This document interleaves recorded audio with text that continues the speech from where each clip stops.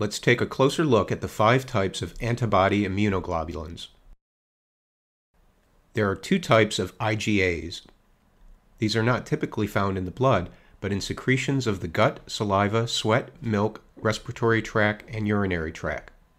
IgAs are part of our innate immune system and fight pathogens such as bacteria, viruses, fungus, and parasitic worms.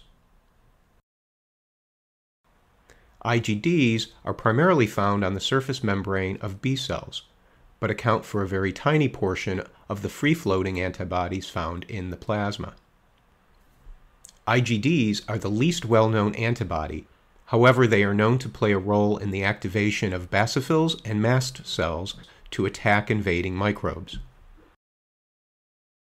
IgEs respond to parasitic worms as well as allergens such as pollen. The effector side of the IgE is ideally matched to mast cells and basophils. And once the receptor side of the IgE comes into contact with one of these antigens, the mast cell and basophil will release histamine molecules, causing the inflammatory symptoms we know as an allergic reaction. The 4 types of IgGs account for 70 to 80% of the entire immunoglobulin pool in the body. IgGs target pathogenic organisms such as bacteria, viruses, and parasitic worms. They attach to the antigens on one end, while the opposite end binds with a phagocyte white cell, including macrophages, neutrophils, and natural killer cells, which absorb and destroy the antigen.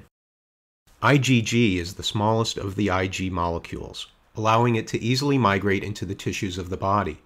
Only 45% are found in the blood. Almost every man-made monoclonal antibody in clinical use today is in the IgG family. The early responders are IgMs. These function to eliminate pathogens early on in the attack before there are sufficient levels of IgGs. IgMs are known as a macroglobulin because of their large size. They are the largest of the immunoglobulins and make up 6 to 10% of the total Ig pool.